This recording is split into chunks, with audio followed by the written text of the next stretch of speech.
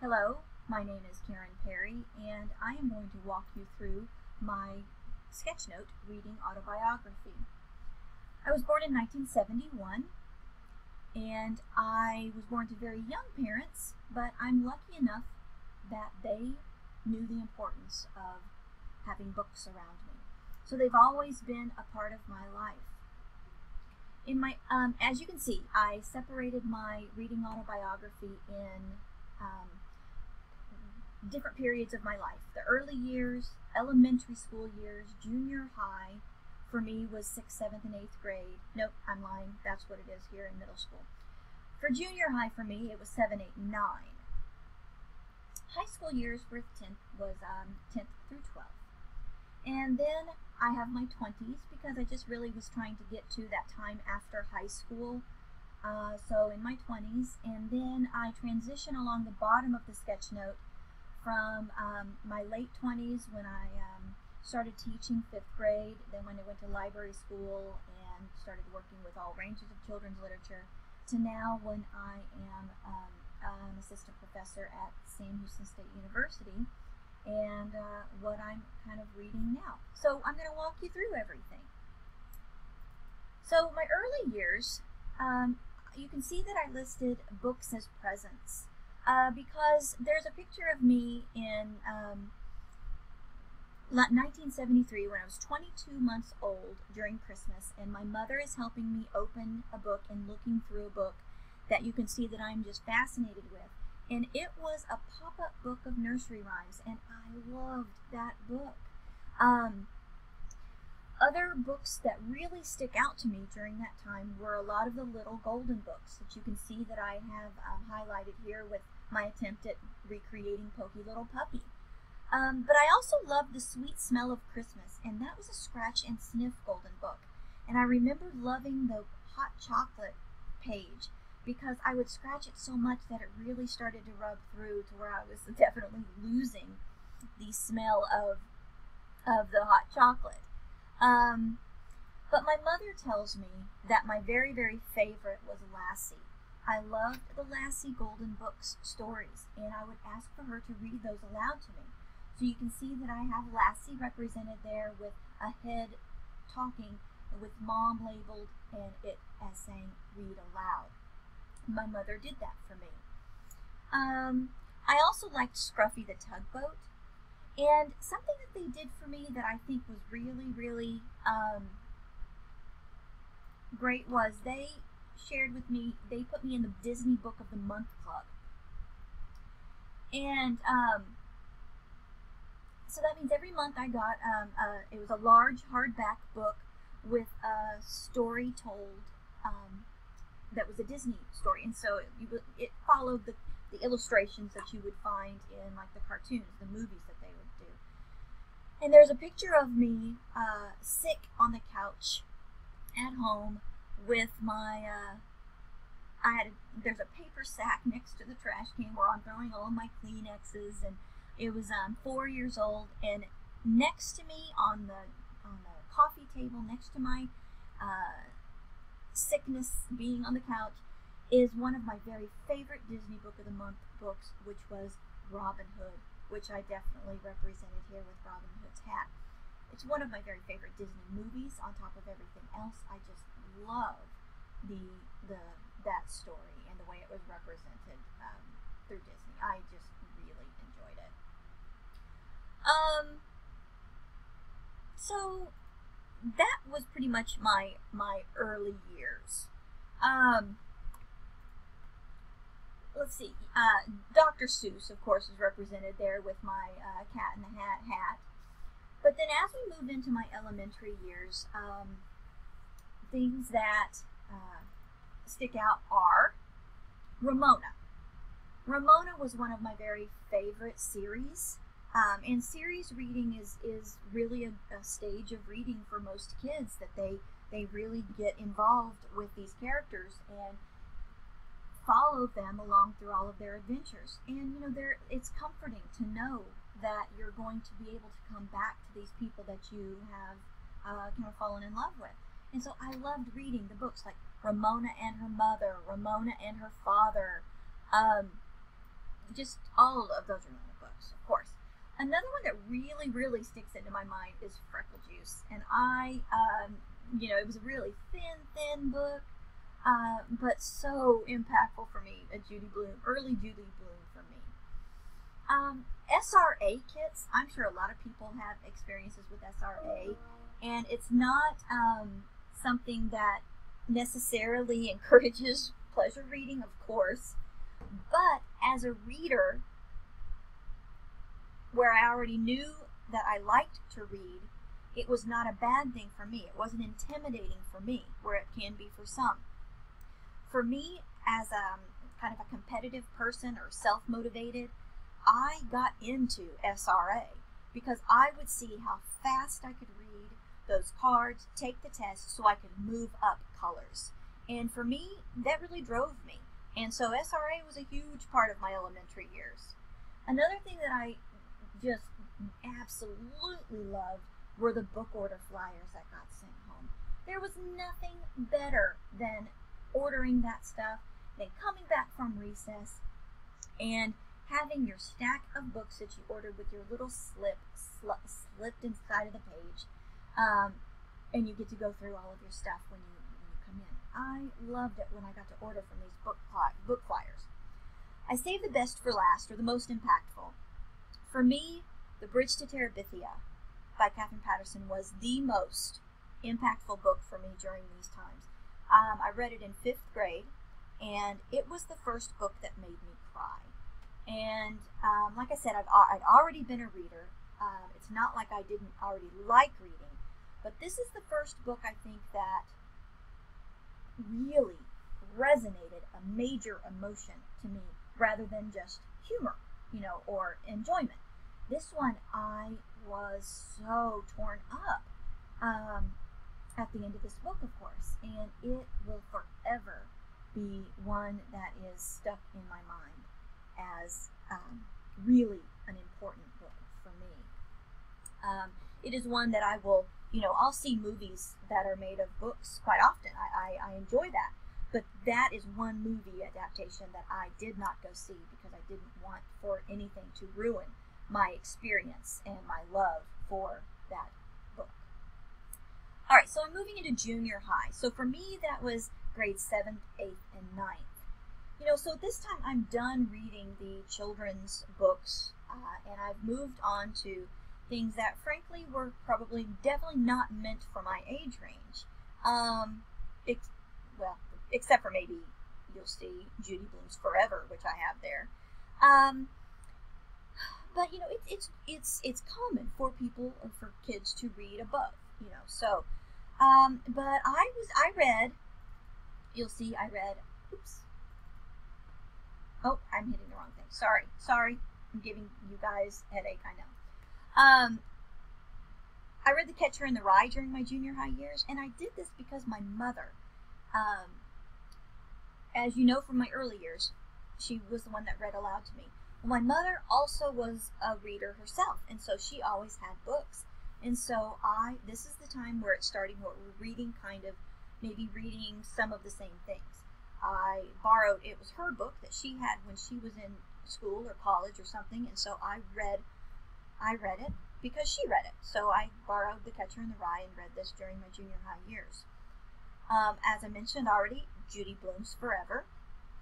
This is a book that I, didn't necessarily shout off the rooftops that I was reading. Didn't let my mother necessarily know to discuss this with her because this was a book about a girl's first sexual experience. And so as a junior high student, I didn't want to be talking about those things with my mother.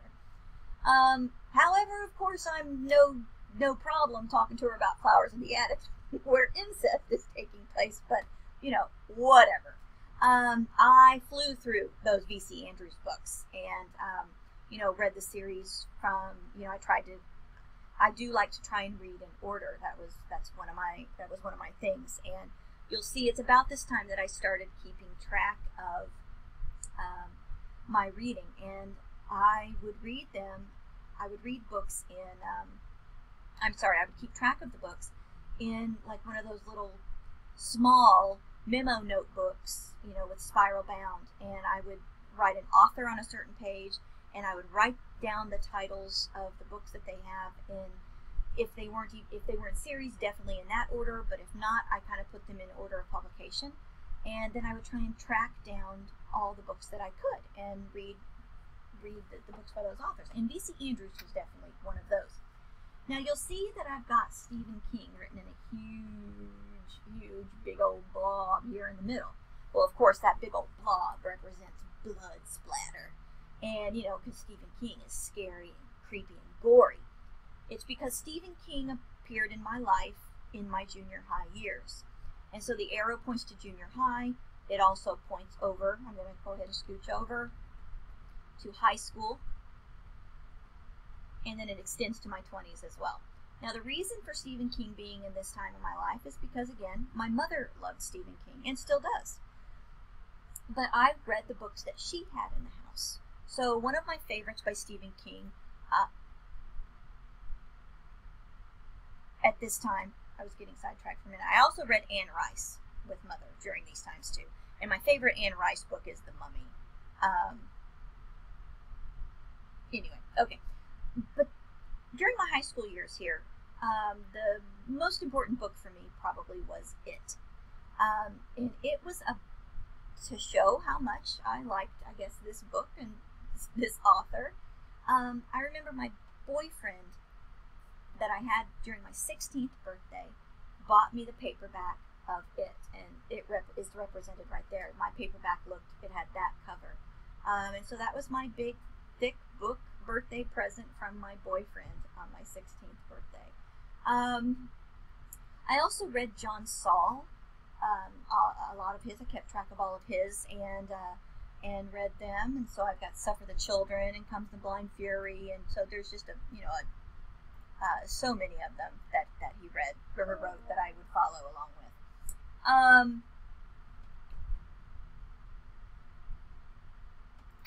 So definitely reading adult books during my high school years.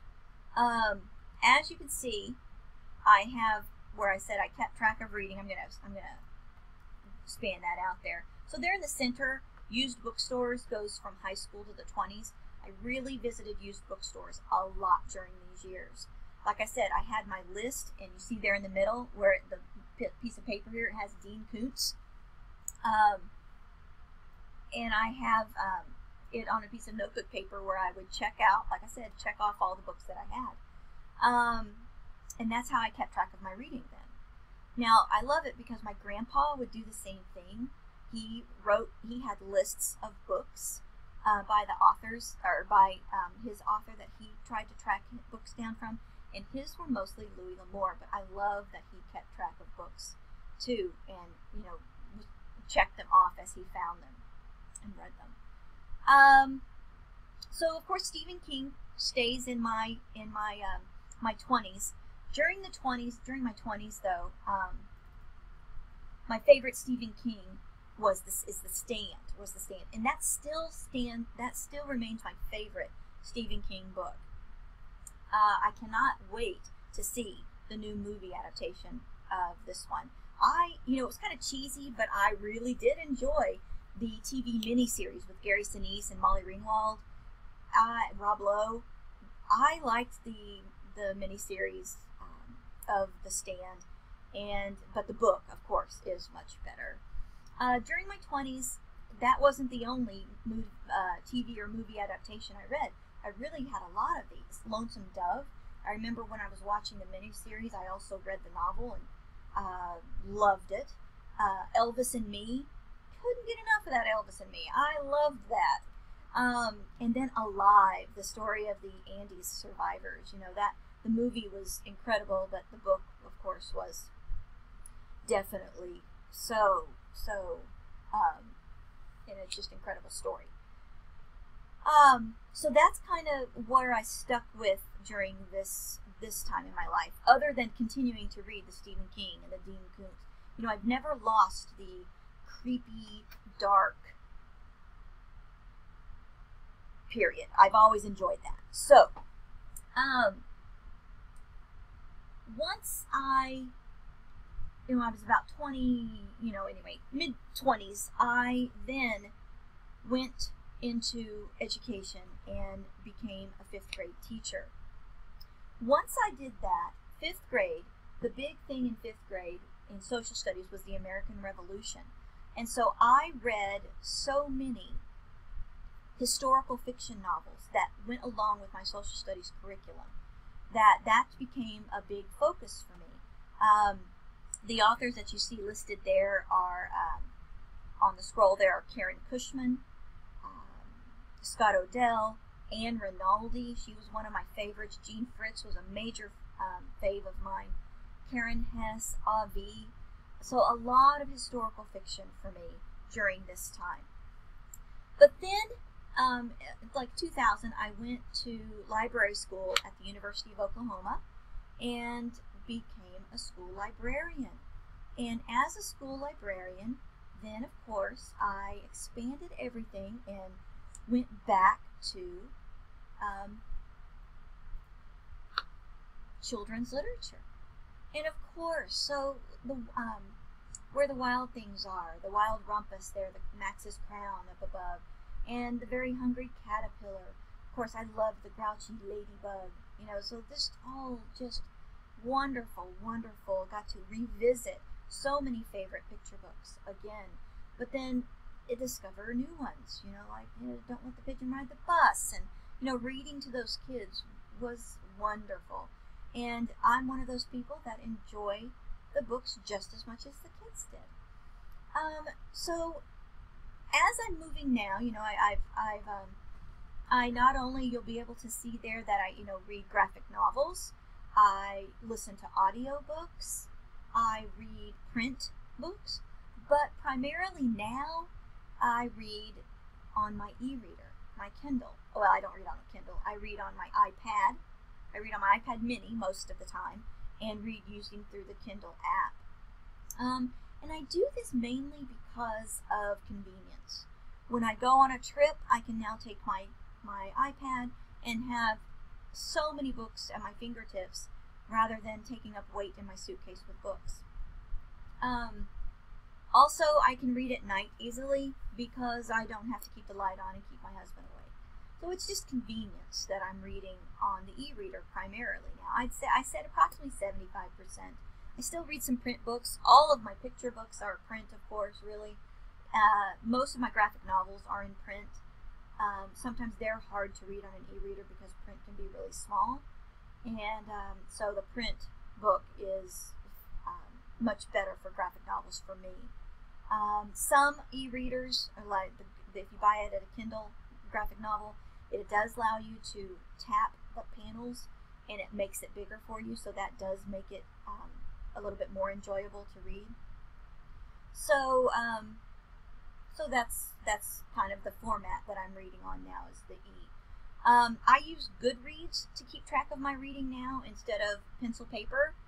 And you can create shelves on there, and so I have one for every year. So each year I create a new shelf, and every book that I read that year I tag for that shelf, so I have a running number of books that I've read for the year.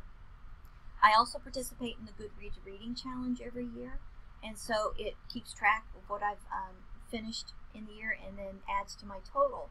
And so I've upped that number every year, and I'm going for 600 books this year, and I'm almost to 500 now, so I'm sure I'm set. I'm hoping to make it.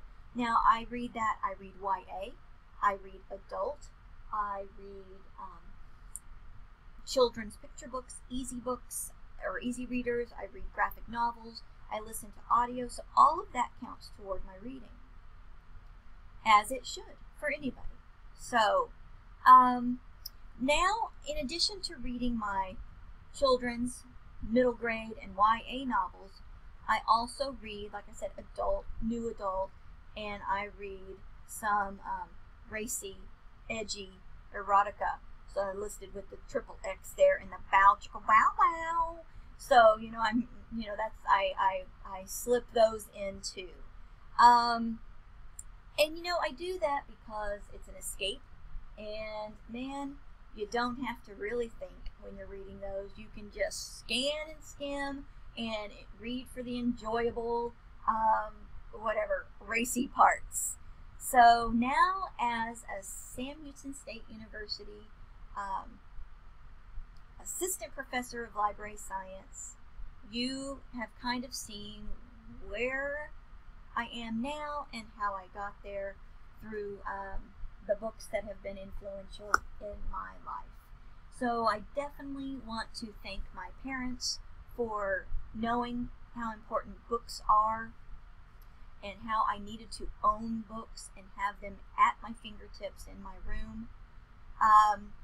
Reading, maybe not with me, meaning it's not like we're reading the same book, but definitely reading the same books at different times so we could talk about it. So thanks to my mother for that. And now I want to thank my friends and colleagues. When I was a librarian, my friend Julie Graves was my library assistant, and she was wonderful. She's such a big reader, and we shared books and read books and talked books all the time. And it was wonderful to have a partner in the library that knew how important it was to read with kids. As a library assistant, she didn't have to read and talk books with kids if she didn't necessarily want to, but she did. She focused on reading children's and YA books, so she could talk to kids about reading, and I appreciated that so much. Now I work with Terry Lassane, and she is a great mentor to me, but she's also a great book buddy. Along with Rose Brock is also huge in the book world, and I am fortunate to have her down the hall for me to where we can talk books and audio and really share things back and forth. So thank you to everyone that's been in my reading life, and I hope that you found some things that maybe we have in common. And if that's the case, let me know. Well, did you like some of the books that I mentioned? Did you have some of the same experiences? If so, send me an email at kperry@shsu.edu and let me know. I'd love to hear about your experiences. And if you decide to draw a sketch note of your reading autobiography, send me a copy. I'd love to see it.